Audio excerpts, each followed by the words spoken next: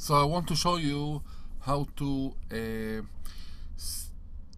show your client that your product is out of stock, in stock, and we have in this product a few variations like extra large, small, medium, or all kind of colors.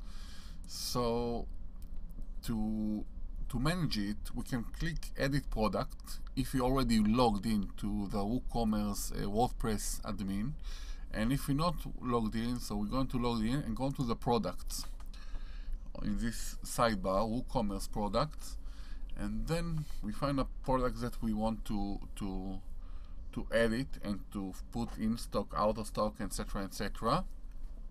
We can search for a product from here, or by dates, or by category, whatever. It's easy for us. We have all kind of searches over here. And then let's say we want to change these products that we saw over here. So we click edit. So if all the line of products is out of stock, simple as that. Manage stock, stock quantity 0. You can choose if you can choose if people can do back orders. That means they're going to pay for it, and whenever we're going to restock, they're going to get their shipment. So we can allow it or not allow it. This is a back order. But let's say we just for do not allow, we click update to the listing. We're going to click refresh, and it says out of stock. If we choose allow back order, again we're doing allow update, so the client will be noticed that available for back order only. Okay, so this is out of stock, on stock for the all product line. So over here we have a lot of product, white, blue, etc. It's good to manage if you have, like, you know that you have like something stock quantity. So you can just put like 50. We have 50 of this line. It's good to put it so you're never going to oversell or something like that. So we have it on file right now.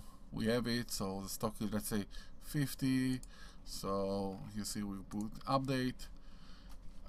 So now customer, we know that we're going to have 50 of them in stock. Also available in back order if something finished.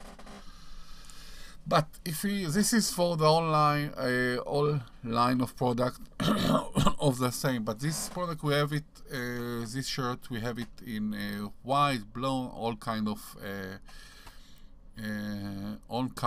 variations. It's called variations. So over here I don't want to manage all the product level. I want to manage it in the product variation level. So I go into all my variation. So I have over here, you see all kind of variation. I have small in dot header, small black, medium white, etc., etc., etc. So I click on over here somewhere, and I can manage just the light pink.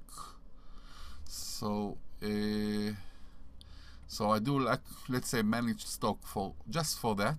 You see over here, manage stock for the light pink.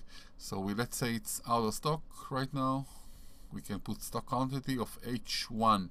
We have 50, 20, whatever of each variation. So, but over here we're going to put it out of stock. We're going to click update. So this is going to be the medium light pink shirt. We're going to put it out of stock. So we click update, of course. Shoulder, let's go refresh. So the medium light pink, I think. Boom, out of stock. So the client will know this product is out of stock. Simple as that. You also, let's say, return it. So You scroll down to the product data. You can manage stock on the product level or each variation. So let's see, we did medium light pink. Sorry, I click over here, just in the middle. I don't want to manage stock right now for that, but I can manage stock. I can say I have only 50 in stock, I have only 200 in stock, I have only 1 on stock. So whenever it's